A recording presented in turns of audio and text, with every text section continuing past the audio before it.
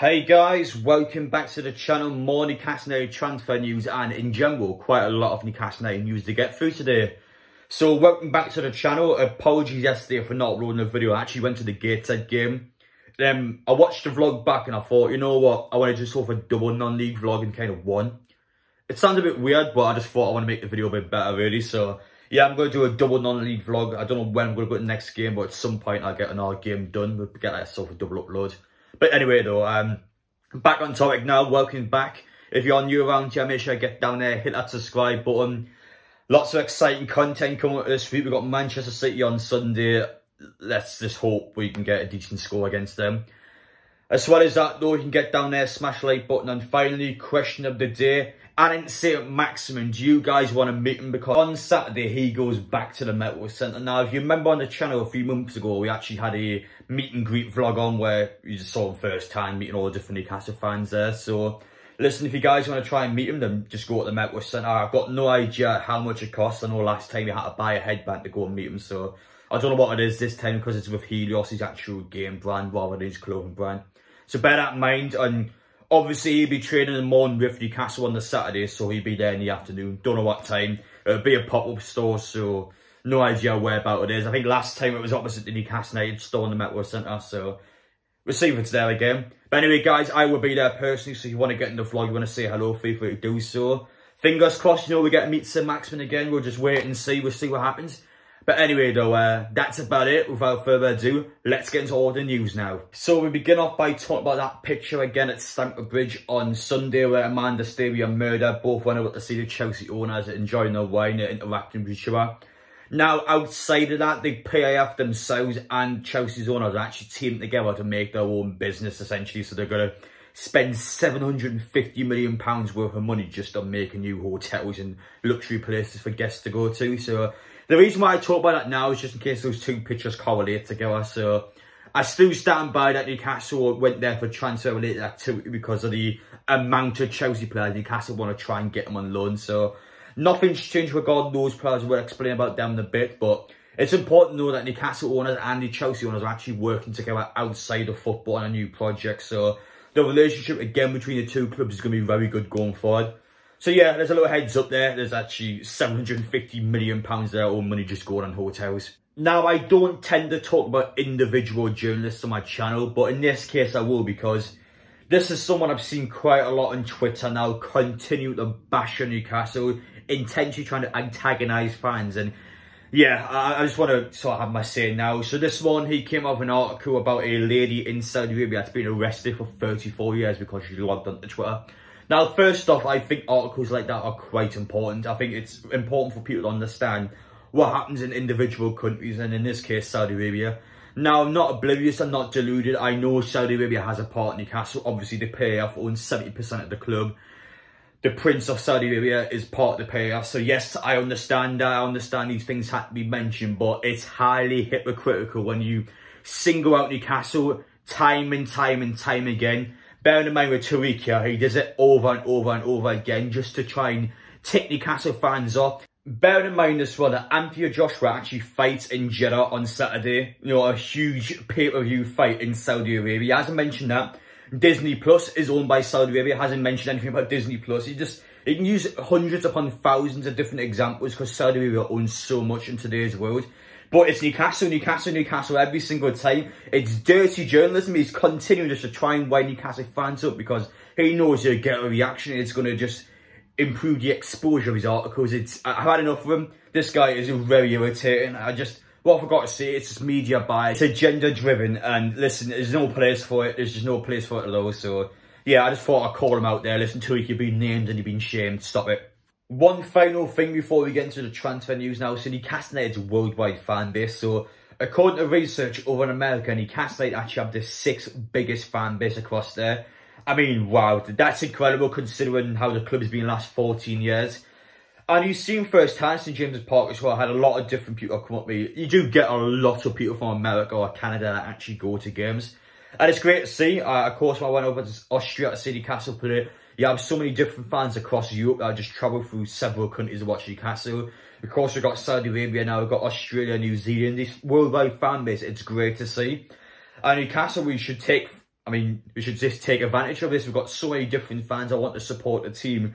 Let's give them the reason to support the team, which is what the new owners will do now. So yeah, that's great to see. I do believe that 100%. The amount of fans of America, it's crazy. You see them on Twitter, you see them in real life. It's great to see. So yeah, keep it up. This worldwide fan base, it's just expanding more and more. So onto the transfer news now. So let's just get the Chelsea players out of the way first, because nothing's really happened since my last video. The only thing that's changed really is that now Manchester United want Pulisic, and it's reported that the player wants to go to Manchester United. I mean, this is something that I see quite a lot with players. Like, a lot of players actually really want to go to Manchester United. I don't watch them what I'm watching on the telly, because I watched them both games now and they're rubbish. Like, I don't get the incentive anymore to go to Manchester United. Yes, they've won so many titles in the past, but I mean, it's just a sinking ship at the minute. Why would you want to go there? So yeah, at the minute, it looks like Pulisic wants to go to Manchester United, which I think will be a huge miss for Newcastle. I think he's someone that would be brilliant to bring in. As we just said before, the American fan base, I mean, that just gets us more fans in the commercial sense. But on the pitch is the most important part, and Pulisic would start for us. He's better than what we have, in my opinion, and he's somebody there that just needs game time. He needs to get to the World Cup and Christmas. He's what I really want to see. So if we don't get Pulisic, I'll be a bit gutted about that one. But as for the other Chelsea players, of course, we had Hudson-Odoi, we got Boja out with us in the past. I don't think that was going to happen, to be honest. So we got so I had Hudson-Odoi and we had Gallagher. Those two, again, I would take those two. We just had to see what happens to the Chelsea players, but nothing's really changed. That's the main part I'm talking about in this video. Nothing's changed since the last one. Something that has drastically changed, though, is the striker situation now. Newcastle's main target was trying to get in Gonzalo Ramos from Benfica. Now, there's been a massive spanner in the works now because Wolves want to sign the player now. And he has a lot of good connections with the Wolves manager and Wolves' Portuguese system at the club. It's going to be sort of a icing on the cake, really. It's put Wolves in the driving seat now to sign Ramos. And as a result, Newcastle just seem to be stumped once again. It's becoming a bit of a common occurrence now. I don't know what's going on. I think Newcastle just want to not spend the money all in one place. I want to try and spend the money without being ripped off. But unfortunately, when there's only a couple of weeks left, we're getting to that stage now where we've kind of got to either spend the money or just, I don't know, just try and get someone in, because it's getting a bit slow now. I think fans are getting quite frustrated now. And it's the market, we're just going to get ripped off for most players anyway. So if it's just a couple of million extra, we should, you know, I think we should do it for some of the players. It just depends on who it is, what situation it is. But yeah, once again, it looks like another player has slipped from Newcastle, so the list is becoming a lot longer now. And somebody that Newcastle has been confirmed to have bidded for is Joao Pedro from Watford. So the man that is 21 years old, he scored 3 goals in the Premier League last season. This is probably the most polarising player I've seen so far. I've seen 50% of people want him, 50% of people say he's actually garbage, don't get him for £20 million now. First off, you've got to remember with his striker is we're not getting this player in to be better than Callum Wilson. This player is supposed to come in and just improve the squad and be there for backup. He's supposed to be there from when Wilson gets injured, or maybe potentially cast somebody dropping down the midfielder. So I don't know. I don't know Pedro that well, to be honest. I don't watch Watford week in, week out. But I think to say he's only scored 3 goals last season, it's a bit harsh, because you've got to think of a guy like Sim Maxman at the club, for example. He didn't score many goals last season, but his presence on the pitch is just unmatched. He's an absolute game changer. So I think it's a bit harsh to judge him based on goals and assists alone. But yeah, he's 21 years old. That, of course, he may have a good future, he might not. It's a bit of a gamble, I would say, for £20 million. We saw with Chris Wood last season, it didn't turn out for him.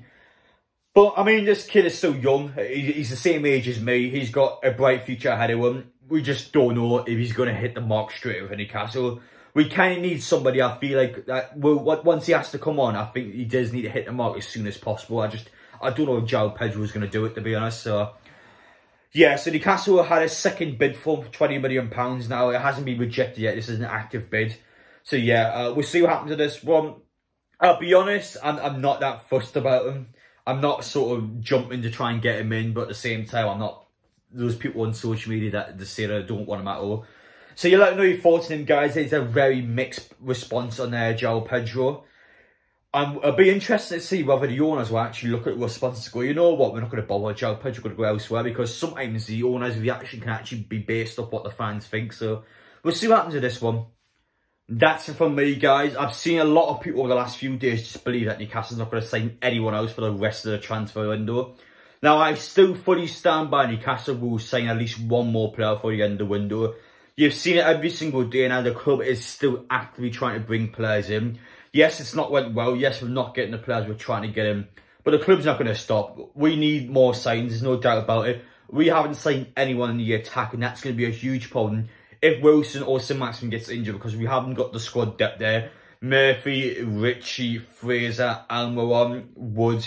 We just haven't really got the quality on the bench that will help us in those matches, or game-changing players that can come off the bench. We just don't have that at the club in the attack, I feel like. So, yeah, signings still have to be made, of course, with Shelby's long-term injury as well.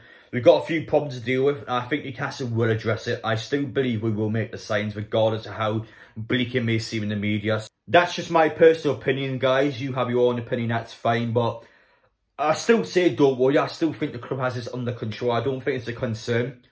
But yeah, that's it from me, though. Let me know your thoughts in the comment section. I will see you all in the next one.